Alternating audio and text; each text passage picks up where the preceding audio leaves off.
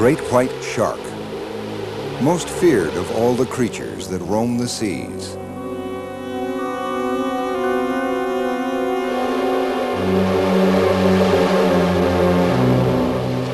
I saw a great tail sort of before my unbelieving eyes. The tail went up, went down alongside of him. He disappeared and was gone.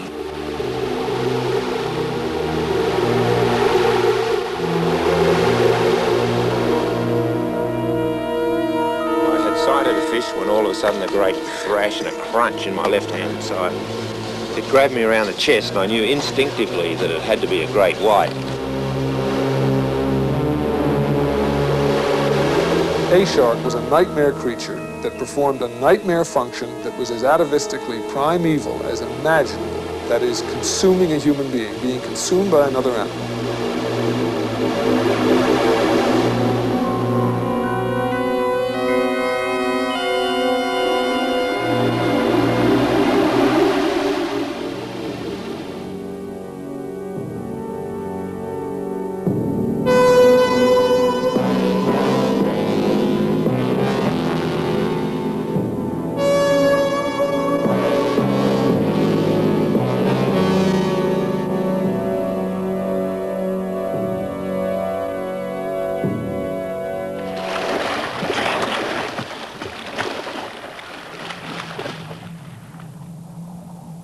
The great white shark is the most awesome and powerful of any animal in the sea. This prehistoric predator, with its reputation as a man-eater, has fired people's imaginations for thousands of years. And it is this reputation that has kept the great white shrouded in mystery. Today, science is taking a new look at this creature in hopes of uncovering the truth behind the legend. The primal fear this shark inspires exploded into contemporary consciousness with the 1974 release of the blockbuster movie Jaws.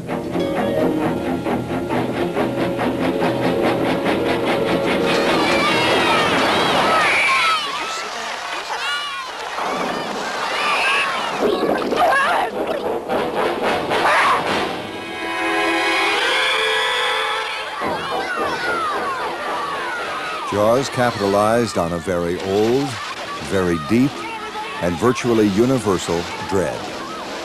It was a nightmare turned into entertainment.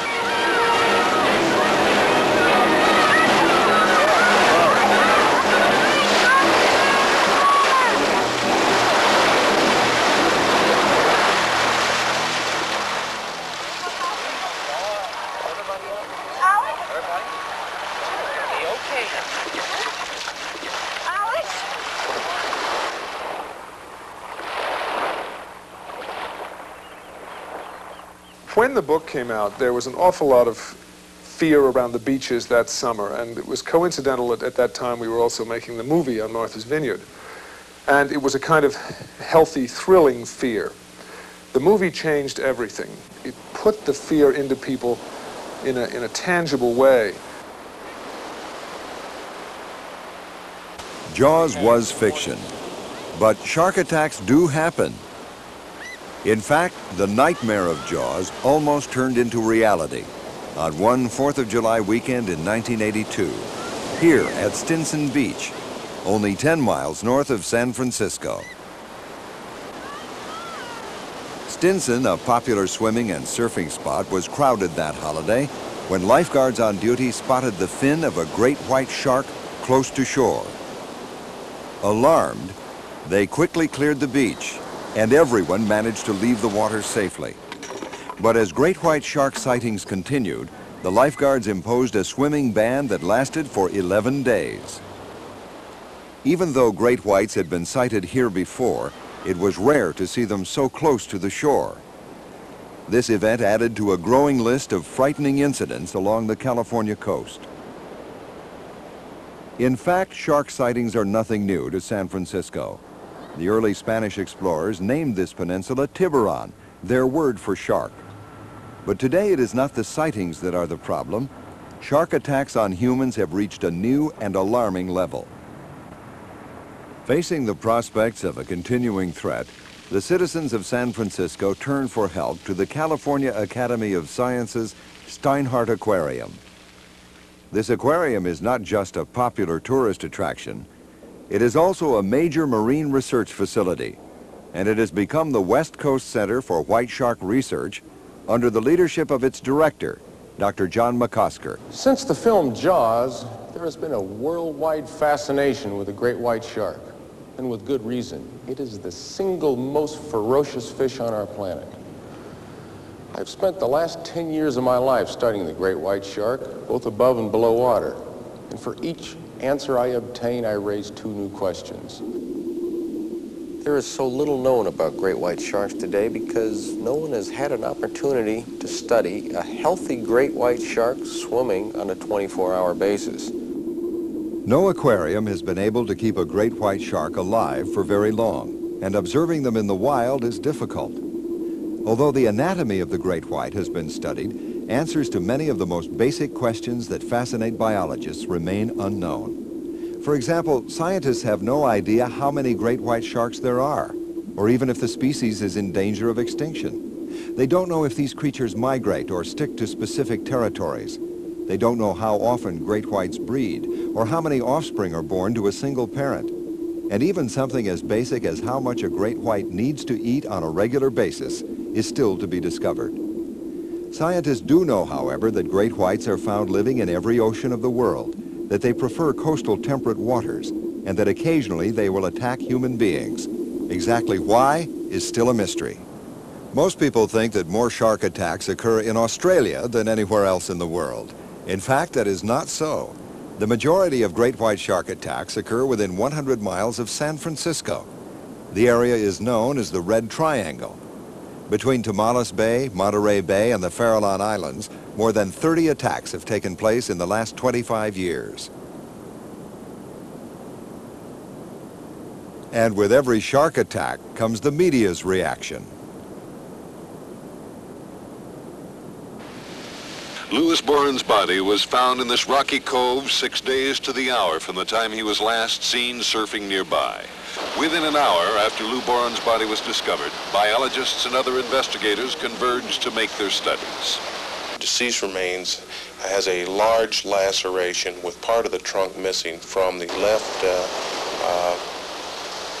hip area extending up to the left armpit area. That shark attack was a terrifying experience for all the surfers of California. I have the board that surfer was upon when he was attacked by a white shark. You can see the large bite that was taken by the shark that also probably instantly killed the surfer. This large frozen individual was captured near San Francisco and allows us an opportunity to estimate the distance between the puncture wounds, compare it to the same teeth on this shark. The results? The attacking shark was considerably larger than this 16-foot, 2,200-pound shark. Yet the largest white shark ever captured was 5 foot longer and weighed 7,300 pounds. As awesome as that is, I'm told that there are even larger sharks in the ocean, yet no one has ever captured them.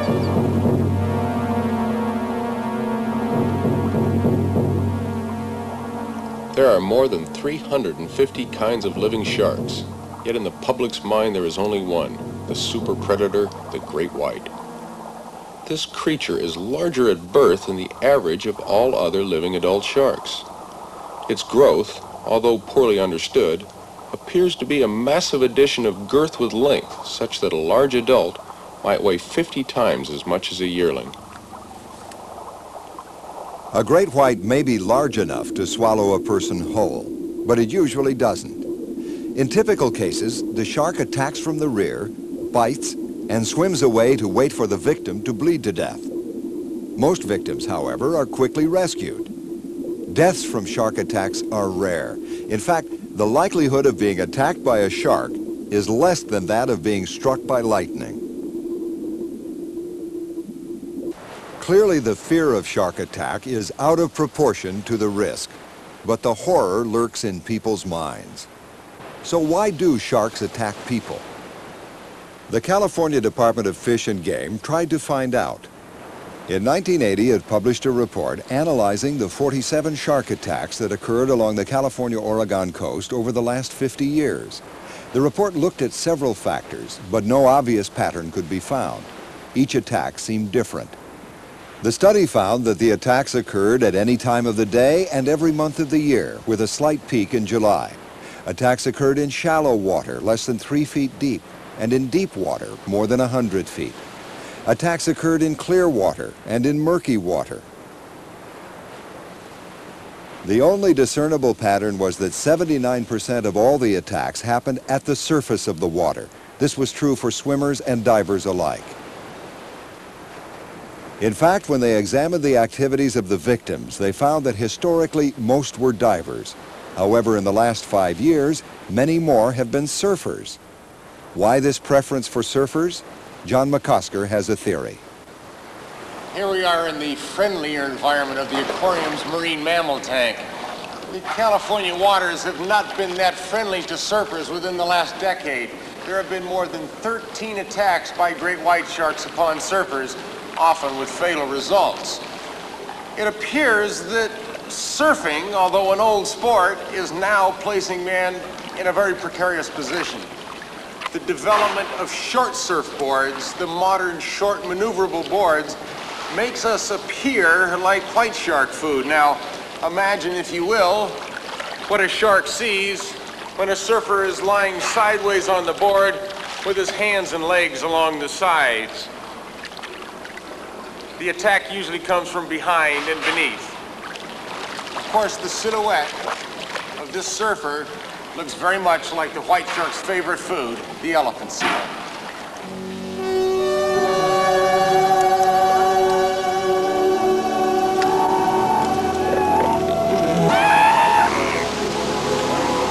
A large population of elephant seals, along with a variety of other marine mammals, live along the California coastline.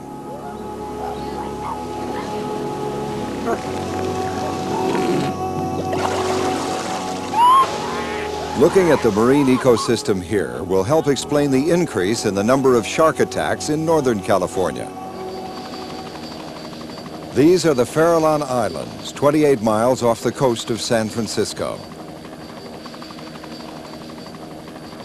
These remote islands support a large population of pinnipeds, the family of marine mammals more commonly known as elephant seals, seals, and sea lions.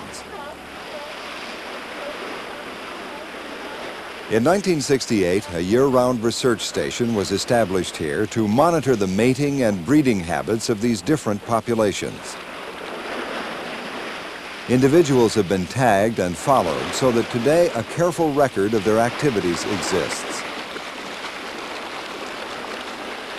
Knowing that great white sharks depend upon mammals for protein, Dr. McCosker often visits the Farallons. He is interested in the white shark's diet and hopes to calculate how frequently they attack pinnipeds and how much the white shark needs to eat. Telltale scars like these are proof of white shark attacks. Positive identification can be made by looking at the shape of the wound. The location of the bite indicates the shark made a surprise attack from below.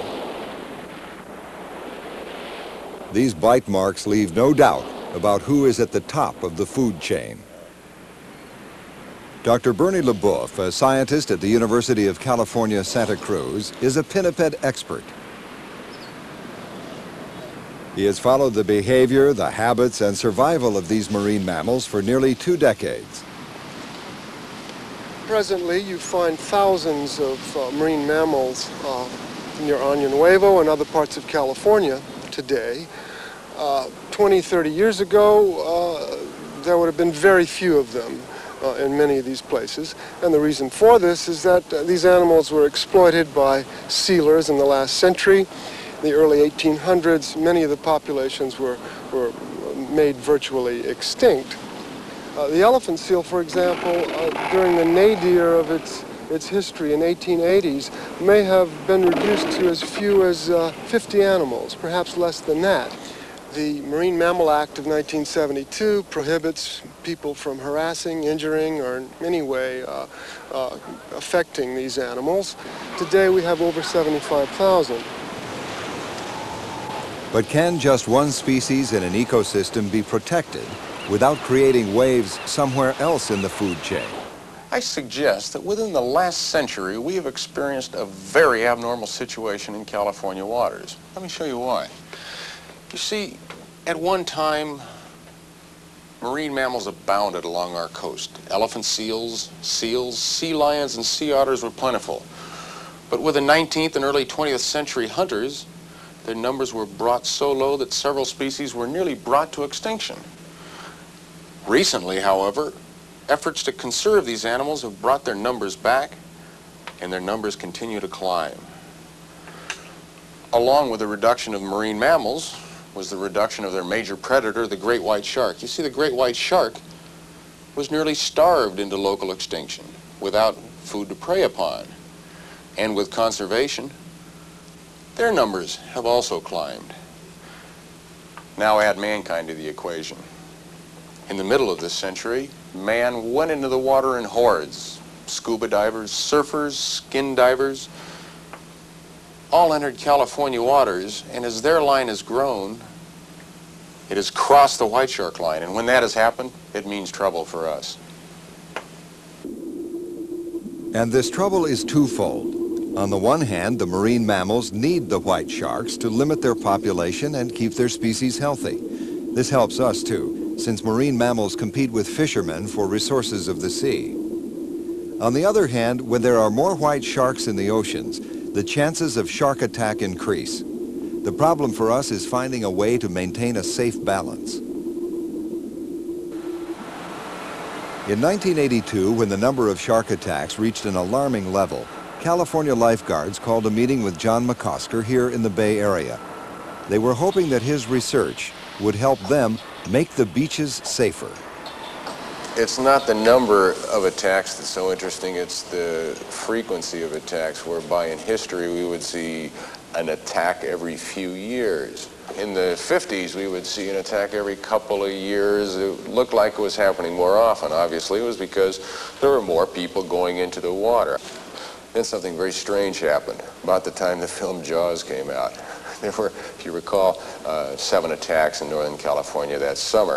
I think it had nothing to do with the film Jaws. I think it had a lot to do with the things that Jaws eats. Then the Rare and Endangered Species Act was passed in 1973, and so all marine mammals were then protected and are protected and should be protected. And that's when we started to see the incredible increase in the number of attacks. That was not a massive infusion of surfers and abalone divers. People had been in the water by that time in great numbers. John, can you describe the actual process by which the shark bites and kills its prey? The prey is at the surface, basking, hyperventilating, whether it's an abalone diver or an elephant seal waiting to make its next dive. The shark is beneath it, looks up, sees the silhouette, probably 20, 30, 40 feet away. Makes an upward rush towards it. Shark rolls its eyes backwards, lifts its snout. It can't see at this point. Its upper jaw teeth are coming out of its mouth, takes a huge bite mid-body, lifts its prey out of the water. If it's a diver, 180 pounds is nothing. It just lifts them clear out of the water, holds them there momentarily, drops them down, and then slowly swims away from it, surrounding it. Swims far enough away so that it can't be gouged and bitten by the prey, and waits for the prey to bleed to death. I don't think you can prepare for the remote possibility of a white shark attack on a California beach. I think the only thing you can do is try and prevent people from going into the water in an area where there is a high probability of white shark attack. One person who witnessed a horrifying attack was underwater cinematographer El Giddings. He was diving in the Farallon Islands with his business partner, Leroy French, when a white shark surprised them. I saw a great tail come up over his head behind him. He couldn't see it, but he could see reflected in my eyes the terror and total amazement, and could hear the rush of water behind him. And of course, he'd already been hit once. So he knew it was coming again. And sort of before my unbelieving eyes, the tail went up, went down alongside of him. He disappeared and was gone. I continued on sort of in dream time and got to him, or got to the spot where he disappeared. He wasn't there. I looked around frantically, and he popped up next to me, clawing and spitting and carrying on and screaming then a number of octaves above what one would think humanly possible. And somehow I got around him and under him and got him on his back and took off with him. The shark didn't hit him again. I expected a great lunge to come. Usually they go back and seem to attack the same victim again and again. We got to the boat, a frantic scene there, lifted him out of the water, blood pouring all over, in fact all over me, and got him on deck, applied a tourniquet, a helicopter took him out, and 2 years and 450 stitches later, he was walking again. Leroy French was lucky. The waters off the Farallon Islands are known to support a sizable white shark population. Yet despite their prevalence here so close to San Francisco, white sharks are difficult to capture alive. Most of the specific information that is known about white shark anatomy, in fact, has come from dissecting dead sharks caught by local fishermen and donated to aquariums. This allows marine biologists like John McCosker to closely examine the mechanics that make the white shark such a remarkable predator. This 5-foot individual is a newborn, probably no more than 3 months old. Yet at 3 months, the great white shark is able to eat most anything in the ocean. It has a combination of body parts from tail to nose that allow it to swim at high velocity, capture most any struggling prey. This tuna-like tail is different than most other shark tails. It's nearly symmetrical, and one thrust of that powerful tail can make the shark accelerate at 25 miles an hour. It has a cutwater at the base of its tail, allowing it to cut its tail back and forth through the water. And the stiff dorsal fin, often seen cutting the water in Hollywood films, is important to keep the shark from rolling. The 5 slits along the head are the gill slits. Most people think that all sharks must swim in order to breathe. This is true for the white shark, but not true for many other sharks. They can sit quietly on the bottom using muscular energy to pump water across their gills.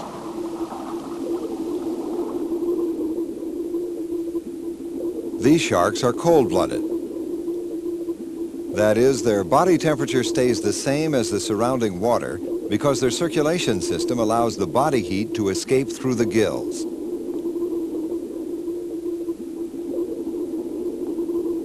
The great white shark is different. It swims with its mouth open, forcing the oxygen-rich water to flow through its mouth and out its gills.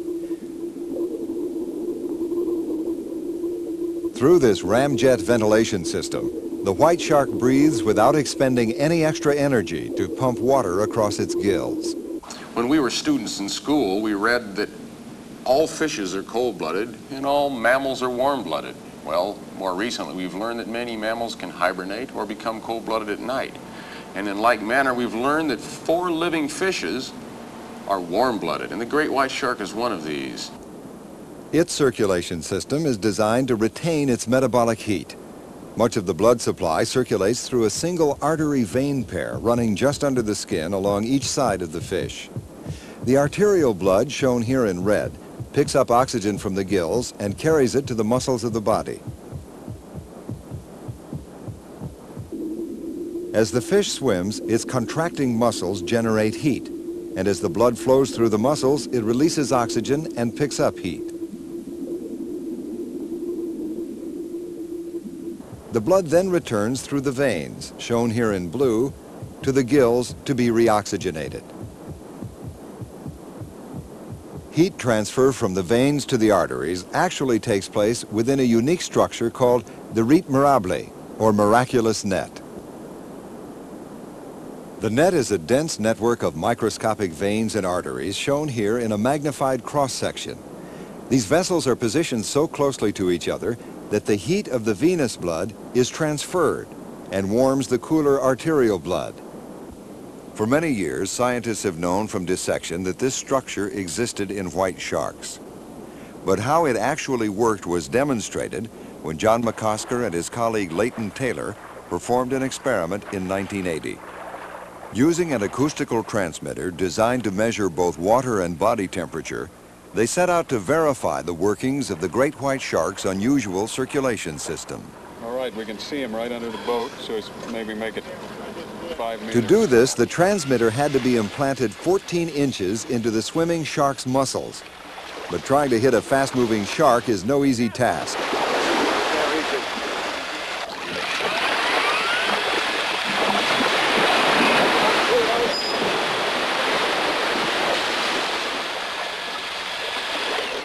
All right. This thing's pointing directly at him. He's off the port side of the boat. Approximate distance?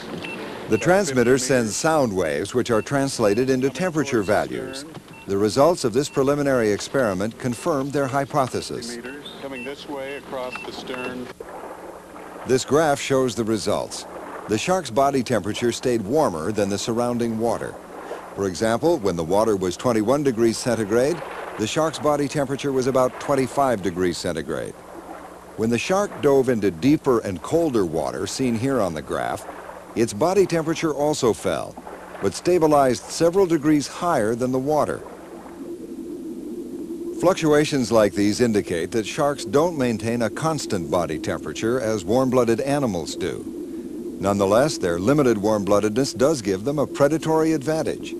It is the white shark's circulation system that gives them strength and speed, making it possible for them to prey successfully on faster-moving seals and sea lions. Sharks also have a unique system for sensing their prey. The sensory pores located on the top of the head, primarily along the snout and lower jaw, are called the ampullae of Lorenzini. These electromagnetic detectors are capable, theoretically, of sensing the pulsing heart of another animal 1,000 miles away. Yet in the ocean, with all of the background electrical signals and noise, the shark uses this sense to feel the struggling pulses of its prey item at the surface as the shark attacks. And in that white, bloody froth, the shark, using a sonar-like sense, is capable of recognizing the position of its prey when it can't even see it. Now, in the film Jaws, we saw the great white shark attacking boats. Well, truth is stranger than fiction, because the great white shark very often does attack boats. Not because it likes to eat boats, but because it confuses the electromagnetic cues that the corroding undersurface of a boat produces.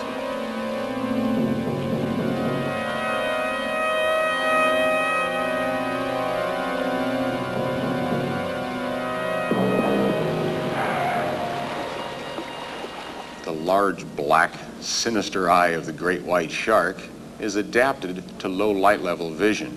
It wasn't until this year that scientists realized that it possesses both rods and cones within the retina for both black and white and color vision. But at the moment of strike, the shark doesn't see its prey. It rolls its eyes tailward in order to protect its eyes from the struggling nails and teeth of the seal upon which it feeds. The white, viscous flesh protects the eye, and the shark senses its prey with the electromagnetic receivers on the forehead and on the snout.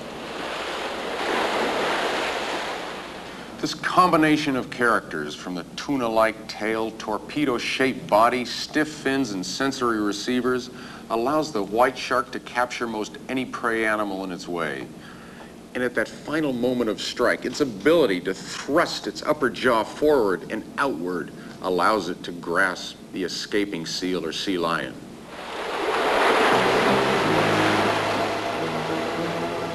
John McCosker and a colleague, Tim Trekas, developed a new system for making accurate observations of white shark behavior. Here, McCosker demonstrates.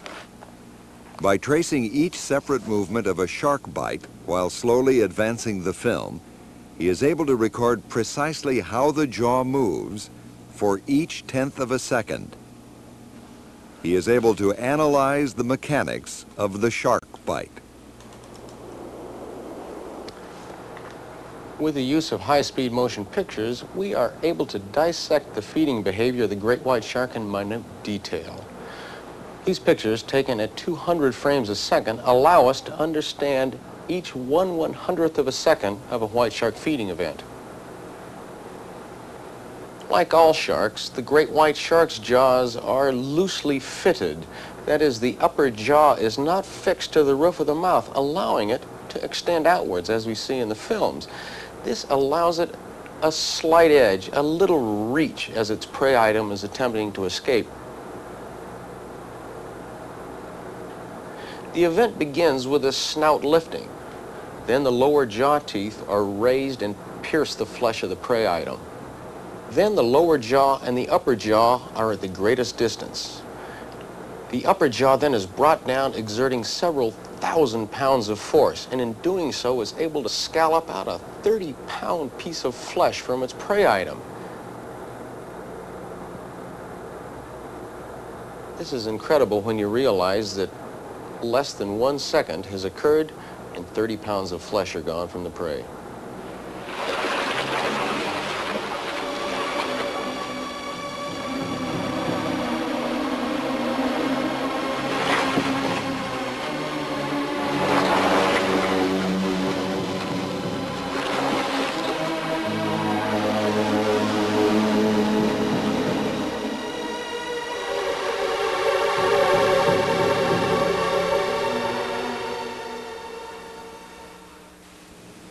It's not surprising that Peter Benchley entitled his book and film Jaws, because it is the jaws of the great white shark and its teeth that mankind fears most.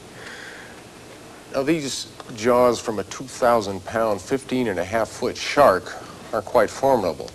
But imagine, if you will, what each single tooth is capable of doing. The white shark's tooth is uniquely shaped. It is triangular, sharp, and serrated.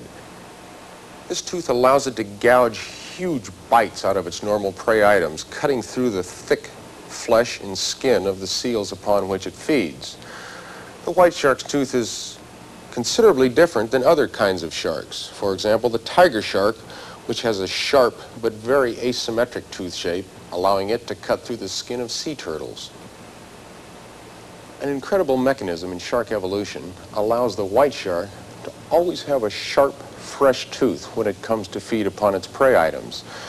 The shark, in fact, intends to lose a tooth after it bites. This 9-foot specimen shows you a sequential row of teeth, like a dental conveyor belt, which allows the tooth to be wiggled free from the jaws of the shark and replaced by a new, sharp, and fresh tooth after every meal.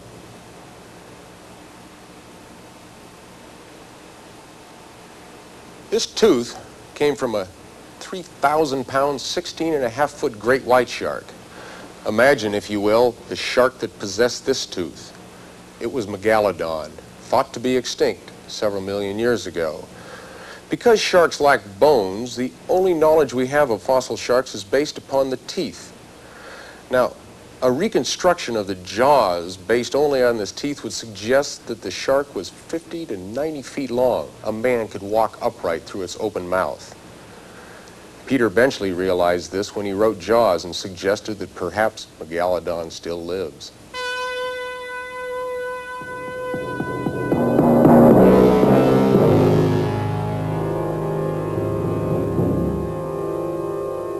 Could Peter Benchley have imagined that his recreation of the monster Megalodon in his first book, Jaws, would be translated into 15 languages and become America's most successful first novel since Gone with the Wind? What was the Jaws phenomenon, and why did the public respond so emotionally? Here at his home in Princeton, New Jersey, Benchley reflects on what is so terrifying about sharks. No question, the most dangerous animal who has ever plagued man on Earth is Pasteurella pestis, the plague louse. He's killed more people than any other critter in the history of the human race. However, they see a shark, they meaning the populace in general, and specifically a great white shark for all of the reasons of his size and his solitude and his general menace, his air of being a devil. A shark is an animal in an environment in which they might well find themselves, either by intent or by accident, falling off a boat, going swimming. He will do the worst thing possible, which is eat you, in the worst way possible, which is alone, helpless, out of reach of any assistance, and in a grotesque, terminal way. This terror has been a subject of the artist's imagination for centuries. In a famous painting done in 1778 by the American painter John Singleton Copley, Brooke Watson has fallen into the water of Havana Harbor. He is about to be attacked by a very large shark. There is fear in the eyes of his mates. They're reaching out, trying to save him while he strains to grasp their hands. Incredibly, Watson survived the attack. He lost his leg but returned to London and eventually became the Lord Mayor. A century later, Winslow Homer created his most famous painting, The Gulf Stream. It depicts the lone survivor of a demasted sailing vessel. His mates are in the water. Their blood flows as the sharks attack them. In the background is an onrushing tornado. This picture so horrified the public that Homer apologized and said, "Tell them it is all right. He is picked up by a ship." Both then and now, shark attacks instill fear and fascination. Why do we have such a powerful response to such a rare event? After Jaws came out, a panel of 7 psychiatrists was brought together by some publication or other to analyze why this phenomenon had occurred. And to abbreviate their findings, it was basically that shark was a nightmare, a shark was a nightmare creature that performed a nightmare function that was as atavistically primeval as imaginable. That is, consuming a human being, being consumed by another animal. And that it somehow, and believe me, it was accidental as far as I'm concerned, touched a truly primal nerve in an enormous number of people. Here at Hollywood's Universal Studios, a motorized, larger-than-life shark performs daily for hordes of tourists. The megalodon of Benchley's imagination has made a comeback.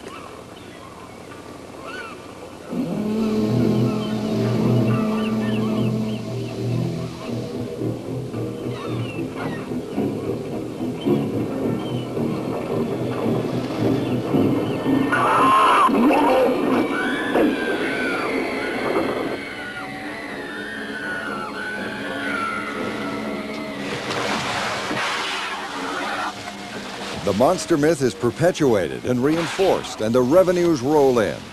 But has Hollywood gone too far? Has the fantasy started to create a reality of its own? There was an immediate reaction, which I was very upset about. People regarded the killing of a shark as a great macho triumph. And Valerie and Ron Taylor, the great Australian cinematographers and divers, called me and said, "You don't understand what's going on down here. People are going out on these slaughter trips to prove some sort of macho nonsense about themselves. And sharks are being killed left and right, and we are worried that there may be actually an endangerment of some of the species." No, not me, the fish. In an unprecedented killing, 4 great whites were pulled out of the ocean near the Farallon Islands and docked at Half Moon Bay, south of San Francisco, in October of 1983. Could this formidable creature be in danger of extinction? No laws protect them, and fishermen consider them fair game.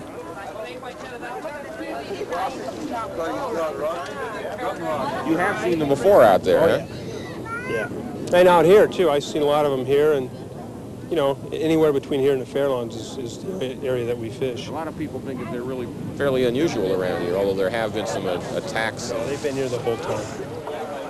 What are you going to do with them now? Take them up to San Francisco and freeze them.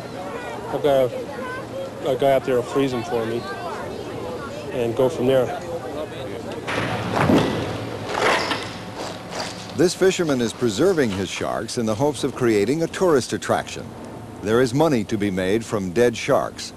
An average jaw has 300 teeth and could sell for about $1,000. In Australia, some have sold for $5,000. Certain people think killing white sharks is the answer to the shark attack problem, but Dr. McCosker is concerned about the implications of such an attitude. People have suggested that we kill the great white sharks, but that would be ridiculous. That would be very dangerous because the great white shark is the last predator upon these seals and sea lions that we compete for food and for space in the ocean. Perhaps the answer to this complex problem lies within a better understanding of the biology and behavior of all of the players in this oceanic drama. When we better understand the seals, the sharks, and our own species, we will better be able to predict what will happen in the future. Making accurate predictions depends upon expanding what is already known about these creatures. And one of the best places in the world to do this is Dangerous Reef, South Australia. This area is well known for its large marine mammal population and untold numbers of white sharks. In January 1980, an expedition brought Dr. McCosker and a team of biologists and filmmakers to gather new information on great whites in the wild. What do you think about a better lee or a better place to work? The expedition hired Rodney Fox, an Australian spearfishing champion, to locate the great whites. Although it is often difficult to find them, Rodney is experienced enough to do it. Ever since he miraculously survived a great white attack, he's devoted his life to understanding more about them. It was the South Australian Championships, Spearfishing Championships in 1963. I had actually won the South Australian Spearfishing title the year before and was very keen to regain it. And there were 40 divers swimming for 4 hours. We had speared a lot of fish and I was swimming out to a drop-off to try and capture a large species of dusky morwong.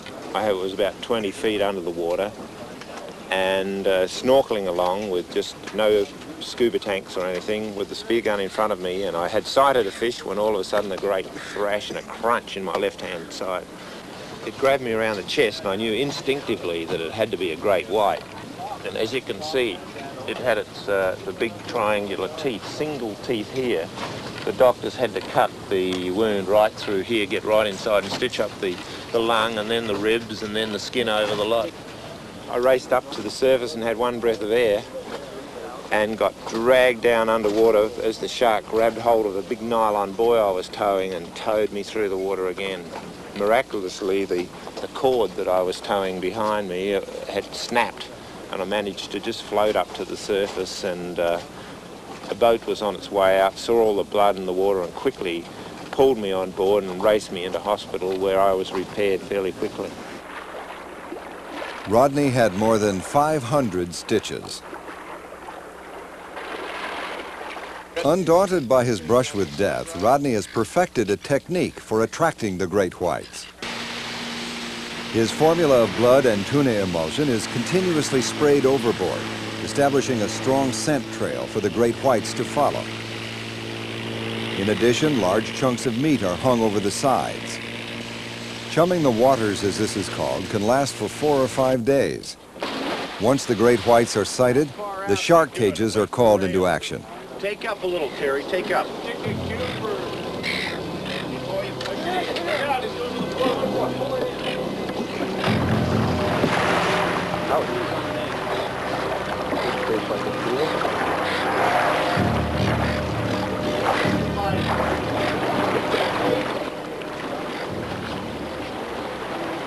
The shark's arrival gave the team the opportunity they'd been waiting for.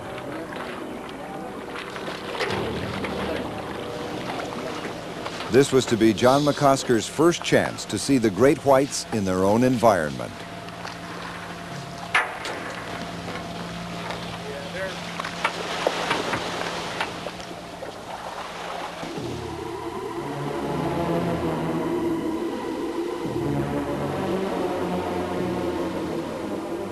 My first reaction as I grappled with that moving cage, held onto the wires, and saw the shark coming at me, about to grab the cage, and what an abject fear and terror and fascination as well.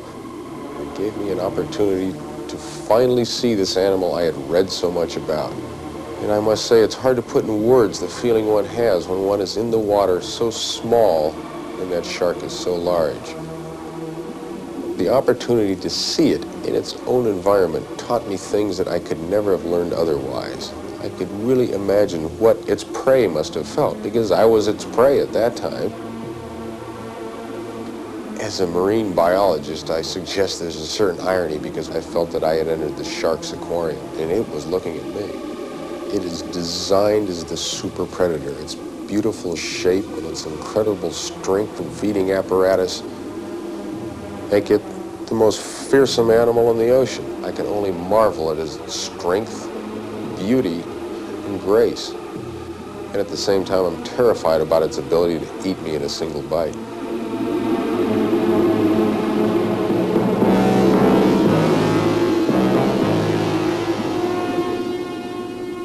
On this expedition, Dr. McCosker observed 13 different sharks. He was particularly interested in watching them eat, hopeful that examining their feeding behavior might provide clues as to why they attack.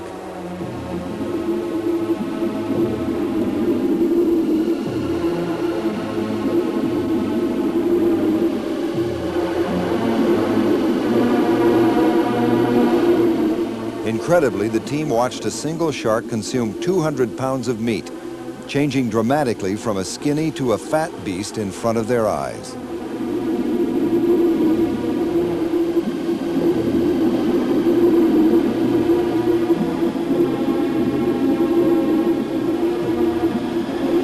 I study the great white shark because it remains a fascinating enigma to me. This huge fish that's been swimming through the oceans for hundreds of millions of years is still relatively unexplained. We know so little about its behavior. We certainly know more about salmon and goldfish than we do about the great white shark. But I suspect that's because of the difficulty in studying it.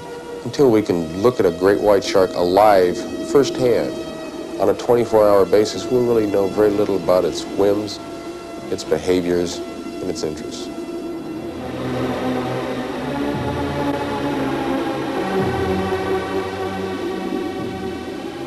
In San Francisco, I spend as much time as possible away from the confines of my office, chumming, attracting, looking, and trying to capture a live white shark, to return it to the aquarium to allow proper and controlled scientific studies, as well as an opportunity to let the public see their real jaws.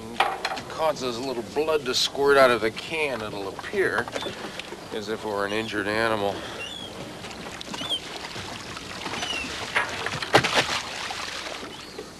I had one incredible opportunity in 1980 when a fisherman called me and told me he had a live great white shark.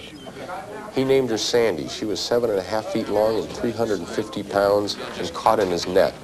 He was a very wise fisherman and kept it alive long enough for us to drive to it, obtain her, put her in our truck, and drive her back to the aquarium. That fisherman was a very wise and courageous fisherman. He tied a line to her tail. He didn't hit her with an oar as most fishermen do. He didn't put a hook in her. He was so careful and handled her so gingerly. I think the entire success is due to him. We also have learned since last year when we had a sick white shark that they require an awful lot of pure oxygen. They require circulation. We've been massaging her all the way through the transport procedure, and I think luck has played a lot in it. Well, of course, after all we'd been through, after all these years, the last thing I was going to do was risk the shark's life by watching it swim on its own. I had to be in there with it in case it needed help. Looking back at it, it was pretty foolish because no one had ever done this before. And I guess in a calm moment, if asked, would I jump in the water with a great white shark, I'd say, of course not. That would be nuts. That would be crazy. I was in a circular aquarium, and the shark was swimming around the circle, soon to catch up with me. I lay on the bottom as flat as I could, and the shark swam right over my head. At first, we were very nervous about being in the tank with her when the light level was low, but we felt so confident after swimming all day with her that she wouldn't attack us, and she didn't attack us. Sandy caused a sensation in San Francisco.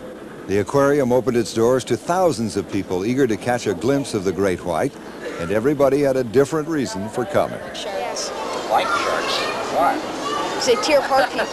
Well, it's for him. See, he's never really seen a shark. He doesn't know what a shark really looks like, and I told him it wouldn't bite.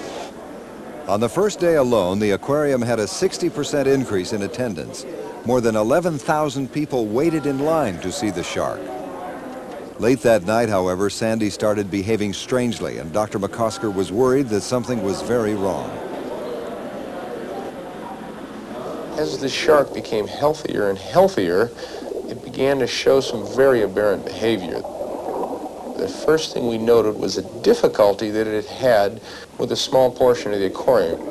It's circular in shape, but there was a 5-degree arc that we later measured that was difficult for the shark to swim by. She would swim towards it, sometimes do a 180-degree turn, sometimes collide rather strongly with that smooth portion of the wall. The second day she swam faster, collided more often. And by the third day, we tried to feed her. We put blood in the water. We added a variety of food items to the water, hoping that the other fishes would feed in the tank and that she would get the message from them. But she didn't feed.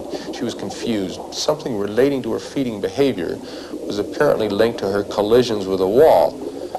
Finally, we excluded all the possibilities. That was light levels, vibrations, sound, and we're left with electricity. We brought in an electronics engineer. The concrete tank with stainless steel window frames apparently was corroding. There was a weak electrolysis phenomenon going on that within that 5-degree arc made an electric hotspot.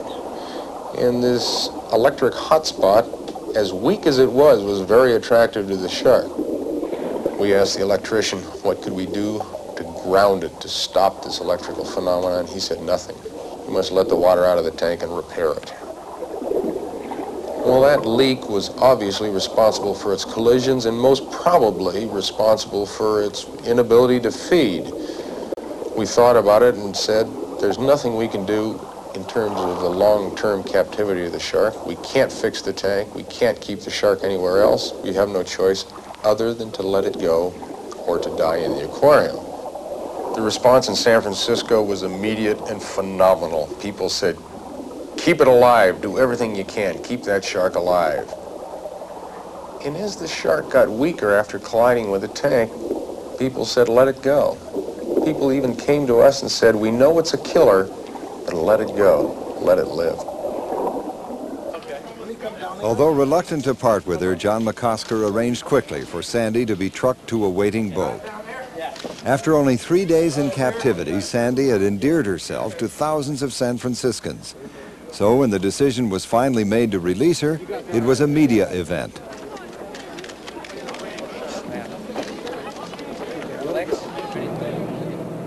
She was kept alive during the journey in a seawater-filled box, continually pumped with oxygen. The lid was tightly secured for the choppy ride.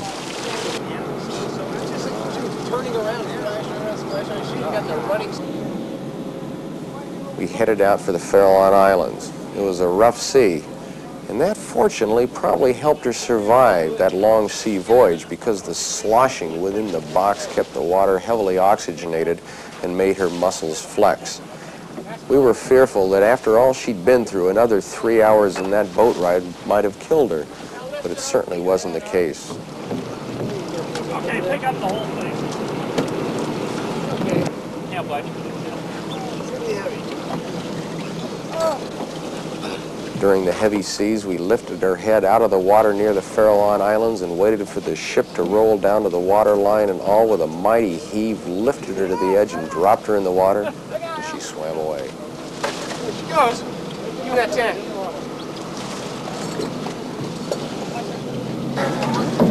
She just went crazy. She got in the water and swam. Swam. Terry got a hand on her pectoral fin, but he couldn't even slow her down. We thought we were going to have to help her. We need more help than she did. The last time we saw her, she was at 60 feet and planing out. She's just going like a bat out of hell.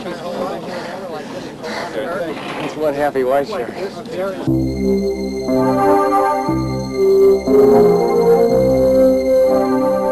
Sandy gave science and the public a chance to take a close look at a great white shark, swimming in captivity, to learn about her species not just as mythic creatures, but as members of the ocean's community with a vital role to play. Great whites are the ocean's ultimate predator, and without them, the ecosystem would be severely disrupted. Many questions must be answered before scientists can predict shark behavior and perhaps aid in the prevention of shark attacks. Hopefully, further research will bring greater understanding so that one day the irrational fears we have of this majestic animal will diminish. And maybe then the true story of Jaws will be finally known.